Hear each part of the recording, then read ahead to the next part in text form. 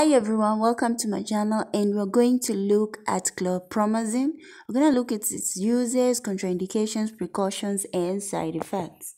Now, what is chlorpromazine?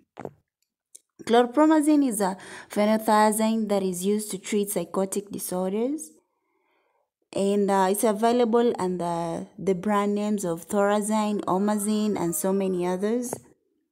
Uses: it is used in schizophrenia.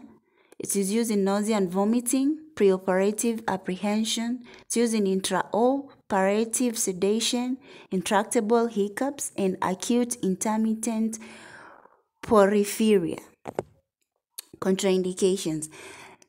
Now, chlorpromazine should not be given to patients who are hypersensitive to chlorpromazine, who are in a coma, who have severe hypotension, who have severe central nervous system depression, who have subcortical brain damage, who have poorly controlled seizure disorder, with those who have severe cardiovascular diseases, and those who are lactating.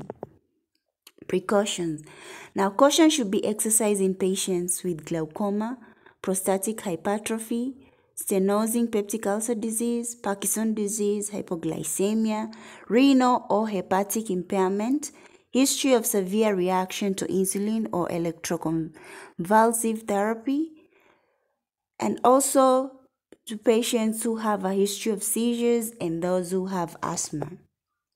So, some of the side effects of this medication is it can cause drowsiness, dry mouth or stuffy nose.